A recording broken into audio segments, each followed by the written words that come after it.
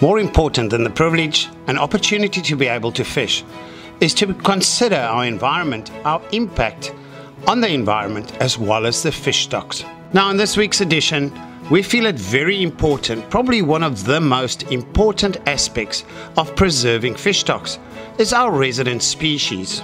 To understand this properly should be each angler's responsibility. And in layman's terms, it works as follows. A reef washes open that forms a home to a whole bunch and variety of different species and food source for bigger fish.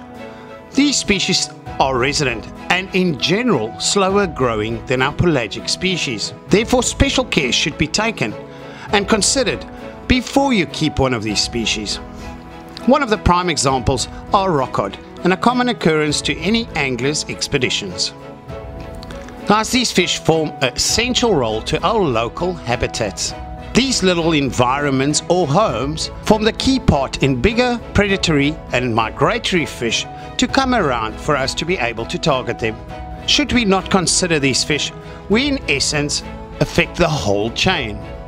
So when fishing for rockcod, keep that at heart and at mind, and consider releasing these species to stay part of that little environment or ecological system that impacts a much bigger cause. Now, when handling rockcod, it's important that you understand that the gill plates are very sharp, so be very careful of them.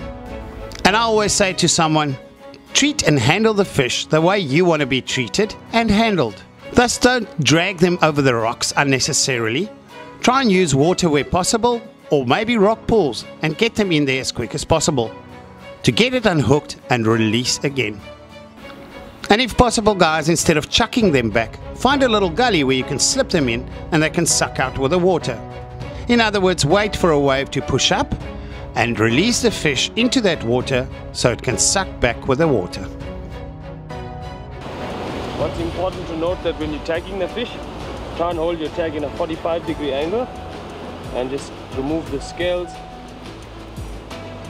and then you push firmly in, and that's it. There you go. That tag's not deep. The reason behind tagging this fish is basically there's an institution called ORI, well, it stands for Oceanographic Research Institute. They have a tagging program running in South Africa.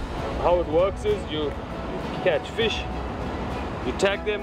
Once those fish are recaptured, or you get some vital information out of them. How long has it been free for? Where do the fish live? Basically locality, how far do they move, as well as how much have they grown since the last time that they were caught.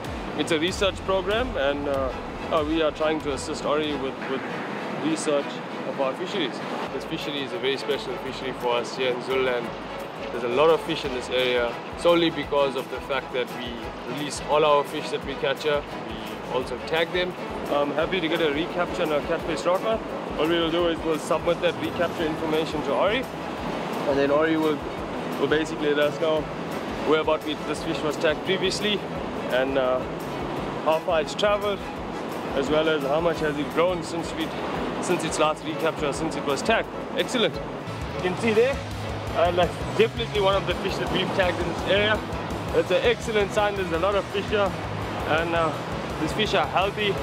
See that tagged fish survived.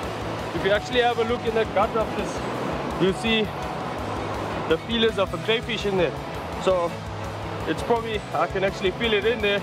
It's probably got a whole crayfish in its mouth and its gut, and it still took my bait. Okay, so why we tend to use heavier tackle for these rockcod, if you have a look here what this fish is doing, it's pushing out its gill plates.